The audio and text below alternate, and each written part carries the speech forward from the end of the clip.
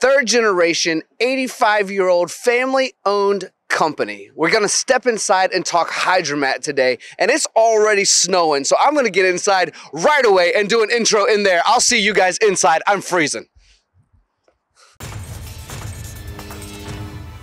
Welcome to Schmid Tool Engineering. Today we're here to talk Hydromat and what it can do for you. Now, what it's done here on this specific machine we're standing in front of right now is it took a 2-minute and 45-second program, cut it to 17 seconds where the parts pop off.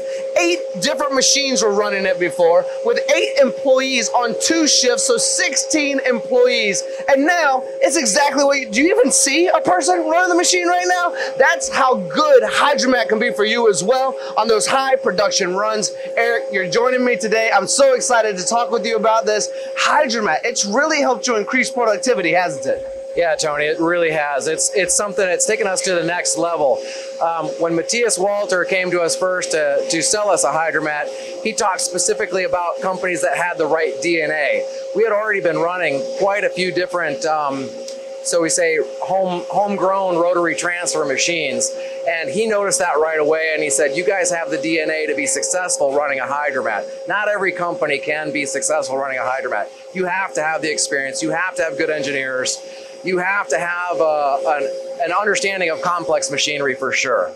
Well, knowing that you come from 85 years and a third generation family owned company, I can only imagine there's been the ups and downs of learning what a good engineer and a bad engineer might look like and some of the machinery and concepts that go into it. But once you've really figured out, once you fine tune, the Hydromat really, it increases everything that you were previously capable of doing, doesn't it?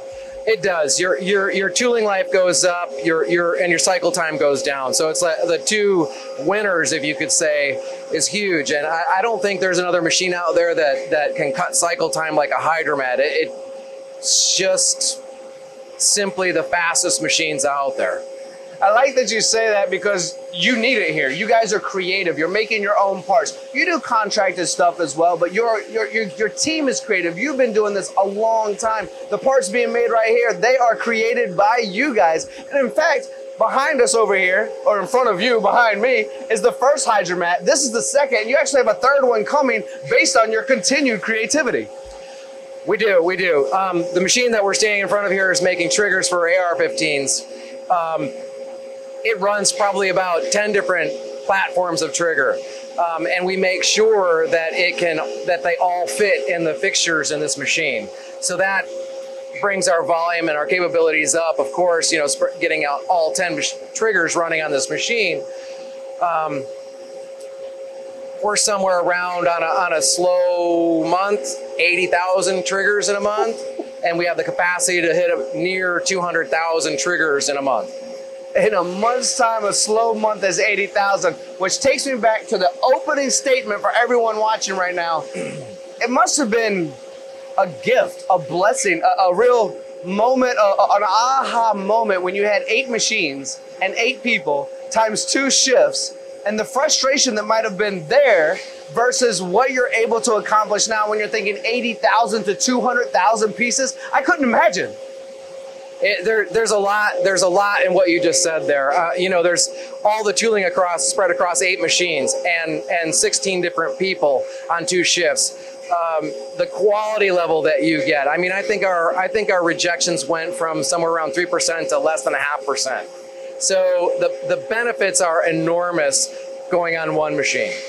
I almost have to take a breath thinking about what actually went into it previously to now. Even the percentage of what you just said, then the tooling and the work holding and maybe the setup times and then the employees. And we all know the labor situation that's going on right now and has been for a while. Just the domino effect of complication when you decided to implement this machine or this setup of machines, because you have one that was a little bit older over there, but not old by any means, but a little bit older. Couple months. Was it just really like a breath of fresh air, a sigh of relief? What was the change even in emotion when you made those changes? It truly made hammers and triggers a lot easier for us to make. I mean, for sure. We went from always being barely on time to being always early. It truly the gains have been enormous. I mean, you can't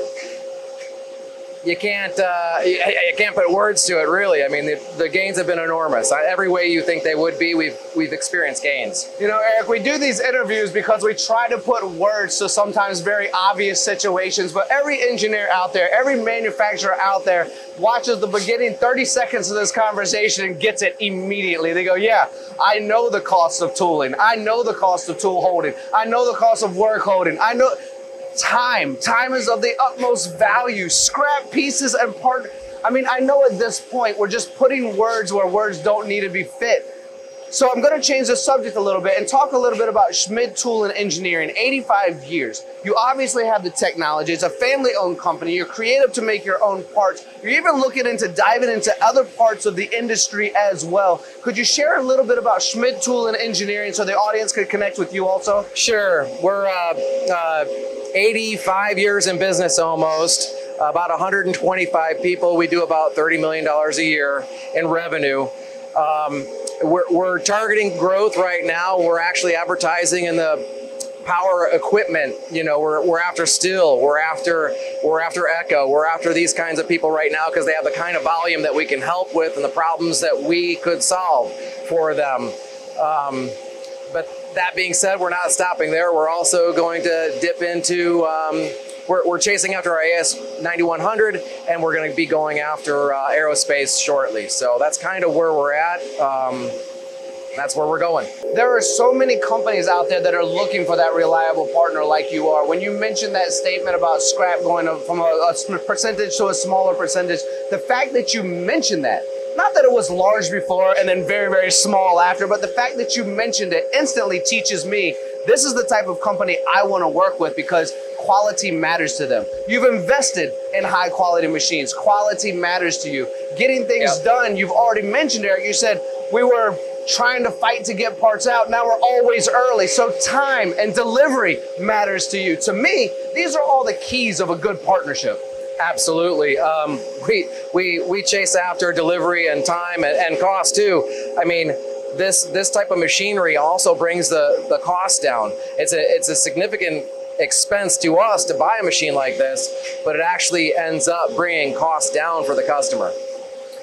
Since Eric brought that up, and originally I wasn't even going to talk about this, but I'm happy you did because there's so many people out there, and sometimes it's a really big number upfront cost, right? It's a really big number, so maybe we need the jobs first that pay for the machine itself. But there's a lot of folks out there who I don't think are paying enough attention to the number at the end of what's being done, the amount of money that's being profited because of all the reduced costs, and only get really scared at the upfront investment. But if we can look past that, your testimony is just that, a testimony to say, let's look past the upfront cost. What happens after that? Well, volumes sneak up on you. I mean, you got to constantly do the math every couple months and make sure the volumes haven't snuck up on you. If the volumes sneak up on you, you got to start looking at these kind of machines. This type of, most machine shops have looked at robotics. This is nothing but a really expensive robot. It's a really sophisticated, expensive robot. And a lot of shops have looked at robots already to get that man cost out. When the volumes sneak up on you and families of parts, you should concentrate on families of parts. This is a family of parts machine. It's not making one part, it's making 10 parts. They're all significantly similar enough to run on one machine with almost no changeover time. So you just got to pay attention to that kind of thing. If you can ball up a bunch of work and put it into something similar enough, you could probably get close to buying and basically speccing out a machine like this that could really, really help you. Whew. I mean, that's how you end a conversation, isn't it, Eric? You told me you were going to fumble today. You've done an amazing job, and you've definitely connected with the audience. So the last thing I'm going to ask you today before we turn these cameras off is, where can we find out more? I know some people are interested right now in learning about your website and how they can connect with you. If you'd like some help from Schmid Tool, please visit our website. It's www.schmidtool.com. That's where we're at. Eric, thank you so much for your time. I think we've now become best friends, at least from my side of things. I appreciate you educating me, sharing your time with the audience, and allowing them, hopefully, to learn more today that they can increase their productivity in their shops as well.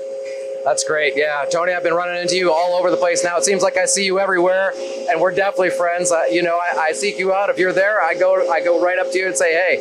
So, you know, been having a lot of fun seeing you at these different events. You're in it to win it, and what you're doing is important, and we really appreciate it out here. Thank you so much.